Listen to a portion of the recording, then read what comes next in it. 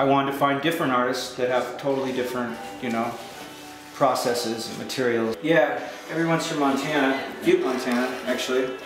My friend Jay Furman, he lives in Palm Springs, but he developed the vinyl records in Butte, Montana, and he does some just amazing work. Glenn Bodas, he's a professor at the University of Montana Western in Dillon, Montana, and he teaches all kinds of stuff: photography, art, figure drawing, classical studies, art history. He used to run the Art Chateau in Butte, Montana with the Butte Syllable Art Foundation. Sean Crow, and these are all Greek studies, Greek goddesses, and I really like his colors are just amazing.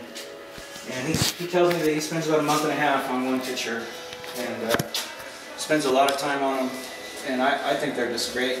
I like the light in them. This is my favorite. Like I said, I think this one's got a good chance of not sticking around, you know. Who's this behind you? Corey Grace. And Corey, he's living in Missoula right now, and Corey does a lot of different types of work, and he does tattoos. He's a tattoo artist, but he does a lot of mediums, and it's like you come one day and he's doing one thing, and the next day is something totally different. So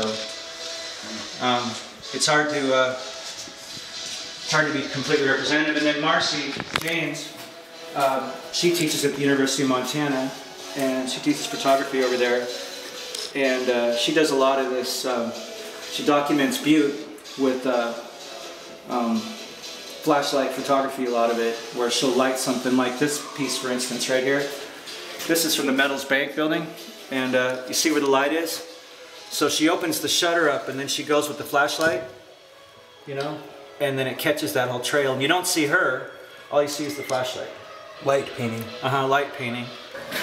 Garrett Smith is, he's almost a professor of biology at Montana Tech, and he plays like 15 instruments, he's in like 4 or 5 bands.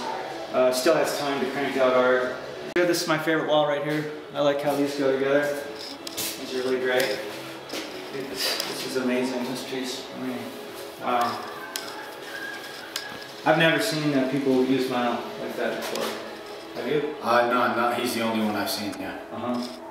It looks like a bronze. I've seen people make cups out of it, and bowls and decorative things. Yeah. I've never seen anyone do that, no. Yeah.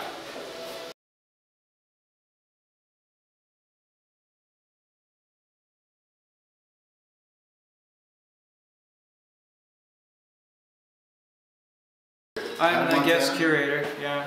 I only put in one piece because I felt like that was enough. Yeah, so basically I started right here.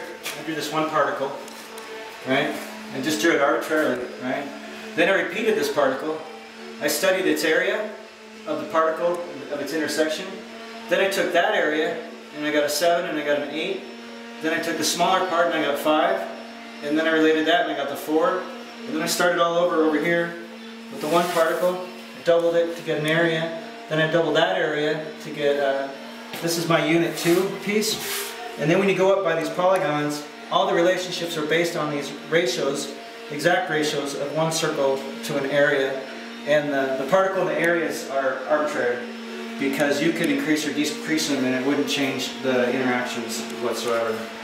And over here I kind of had fun. I did a 9 in the middle, and then 8, 4, 5, 6, 7, and 3. And you can see how these will line up. Every other one lines up. And even with these, like this is kind of like a chakra or math totem. If you picture these all spinning and everything, you can see how one of these would go into the other one, you know, and then it would spin and then go to the next one. And because the circles that connect these interactions, like this circle for instance right here, if you put that circle on this circle, that is when you get the 9-sided circle, right? Because that's the exact relationship. But if you study all the intersections, like this one here, and this one here, and this one here, those have already been found in the previous polygons. So it's all one network, and it's based on one particle. And this is the fine structure constant, something that I believe is comprised of prime numbers. And if you take the sequence, it's a 136-digit sequence, and one iteration is a 3, 11, 17, 37, 61, and 13. if you take the prime numbers by parts of each of these in pairs, you get this sequence, which is 136 digits broken into 17 parts and 8 rotations. If you take their harmonic identities, you can also add and subtract them. Down here is what I did.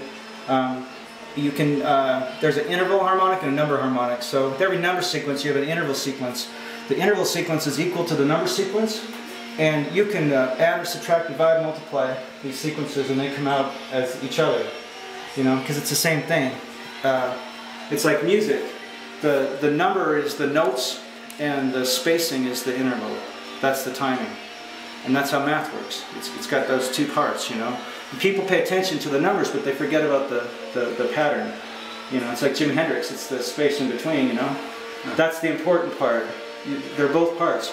And so with prime numbers, they're very connected like that. Like right here, this is the prime number 29, and it's comprised of 17 and 13.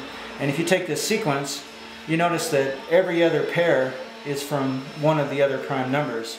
And so when they connect, what you have is you have one that's going clockwise and one that's going counter, and they can't connect if they're not moving opposite directions, like in DNA. So you've got one that's going like this and one that's going the opposite. So if they're both going the same way, they can't connect, right? So they have to go opposite directions. So that means numbers have polarities, rotations, charges, so that they can connect and not connect, and their compositions. And the particles are all the same. I mean, it's basically just one particle. One day I just realized, I'm like, that's a work of art, you know? It's not just this thing I've been working on for 11 years, this harmonic theorem, you know? Because I started out working on this thing called the Riemann-Zeta hypothesis, or the Riemann-Zeta hypothesis, by this German mathematician. And it talks about prime numbers and their predictability and when they occur. And he said that all prime numbers have this this part where they split, this duality. And the duality thing is easy to find. You can find that in any sequence. But people don't know how prime numbers work. And one thing I found with prime numbers is that there's compositions of one another. And I've never heard that, you know. But to me, it's pretty evident.